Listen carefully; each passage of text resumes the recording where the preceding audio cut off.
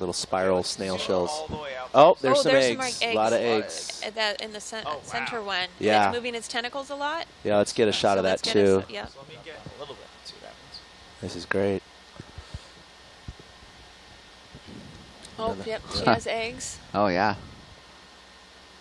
Is this enough octopus for you, Joe? I could not have asked for Look how shiny more. those eggs are. Yeah. No, this is very interesting.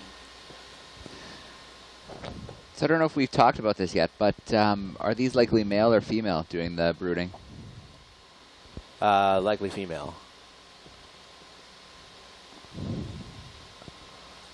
You know, it's not every octopus is in this position. There was one that was just went out of view below. That's out and facing outwards with tentacles extended.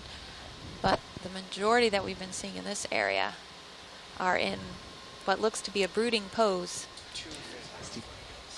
If anyone even detects a little bit of a shimmer anywhere, we should try and push in and look.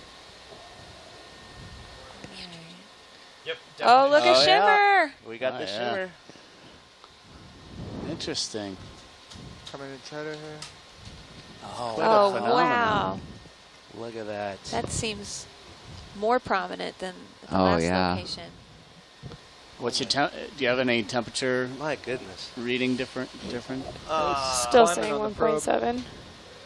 1.7? Yeah. All right. 1/10 of a degree. That's Wow. really, really cool. Look at all the anemones on the rocks. Yeah, more gastropods. Tons more, of gastropods. Little, these are just off to the bottom. That's weird. What? Where?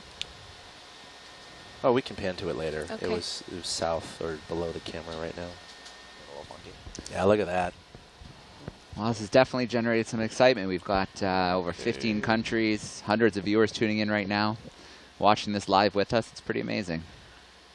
We're happy to have you here, and you're getting some of these last shots before we have to start to recover the vehicles. But you can just see octopus, lines of octopus snaking up this formation of volcanic rock.